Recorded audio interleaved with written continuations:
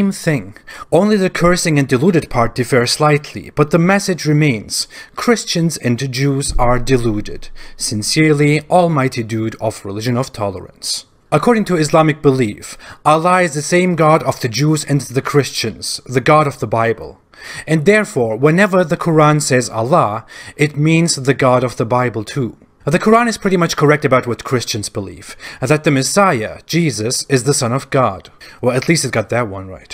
What it is not correct about at all is the first part of the verse, that Jews say Ezra is the son of Allah. This verse confuses everyone, even Muslims. So much that you can see Muslims online asking what this Quran verse is, and what we are supposed to do with the weird information.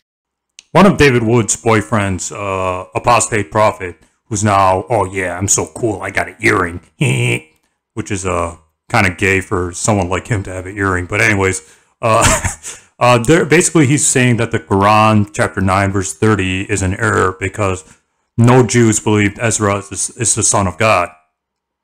Basically, there are two responses to this claim. One response is that some pre-Islamic Jews actually taught that Ezra was the son of God. So before Muhammad was even born, there were some Jews saying that Ezra was the son of God. And the second response, and this is the one I personally favor, is that some Arab Jews in Medina believed that Ezra was the son of God. Keep in mind that the Jews of Medina were not Israeli Jews, but they were Arab Jews. They were either Arabs who converted to Judaism or some form of Judaism, or they were immigrants from other countries who intermixed with the Arabs. And so these Arab Jews were not Israeli Jews. These were the Jews of Medina were Arab Jews, and some of them believed that Ezra was the son of God because they had non-Orthodox beliefs about the Old Testament. So basically, getting to the first point, that some Jews believed this before Muhammad or before Islam. If we read 4 Ezra chapter 2, verse 42 to 48, it says there were some Jews who were teaching that Ezra was the son of God. So basically, there were some Jews, before the rise of Islam, before the Prophet Muhammad was even born, that were teaching that Ezra was the son of God. And 4 Ezra was written, I think it was written at least 200 or 100 years before the birth of Jesus. So there was some kind of belief in Israel, in ancient Israel, that Ezra was the son of God, and the reason why is because he restored the Torah, or he edited the Torah. So that's why the Jews that's why the Israeli Jews, some of the Israeli Jews believe that Ezra was the son of God, but this is not found in the canonical Old Testament books.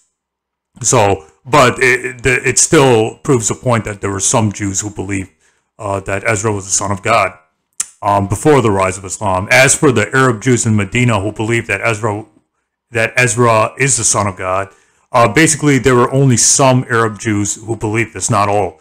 And I have the references on the screen there. Ibn Abi Wahab, in his book Kitab al-Tawheed, pages 121 to 122, he records that a group of Jews in Medina were saying Ezra was the son of God. So only a group of Jews were saying this in Medina. According to Al-Qurtubi in his Tafsir, in Tafsir Al-Qurtubi, or Al-Jamal, volume 7, page 116, the Quran, chapter 9, verse 30, does not talk about all Jews, rather a specific group of Jews who are living in Medina, which was a city in Arabia.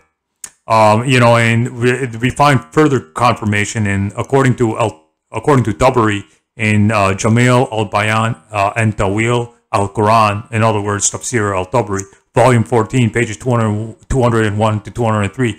There were some Jews such as Finas ibn Ezra and Salam bin Miskam who said that Ezra was the son of God. So basically there were some Arab Jews, such as Finas ibn Ezra and Salam ibn Mashkem, who actually said that Ezra was the son of God. Regardless, according to the Arabic linguistics, according to Al-Qurtubi, the Arabic linguistics, in the Quran chapter 9 verse 30, it's not talking, or the Quran chapter 9 verse 30 is not talking about all Jews, rather a specific group of Jews. In this case, the specific group of Jews were in Medina, saying that Ezra was the son of God. So not all Jews believe this, just a specific group of Jews, according to Tafsir al-Qurtubi and according to the Arab linguistics. So keep in mind, in Arabic, the linguistics or the rhetoric of the language allows saying people to mean some people. So that's the case here. We find further confirmation of only some Jews believing that Ezra was the son of God and not all of them in Sahih al-Bukhari 7439, where according to that hadith, it states that some Jews believed Ezra was the son of God. Some, emphasis on some and not all of them. So this refutes the idea that the Quran is in error when it says that the Jews believe this, because according to the Islamic literature, only some Jews believe this. So, in order to understand what the Arab Jews in Medina were believing, we have to go to the Quran and the Islamic sources, because as F.E. Peters points out, who is a non-Muslim scholar on Islam, he says the only way we can understand what the Jews were believing in Medina is to consult Islamic literature, because we don't have the writings of the Arab Jews in Medina. So conclusion, the Quran chapter 9 verse 30 is talking about some Jews in Medina. It's not talking about all Jews, just some Jews in Medina who believed that Ezra was the son of God, not all of them.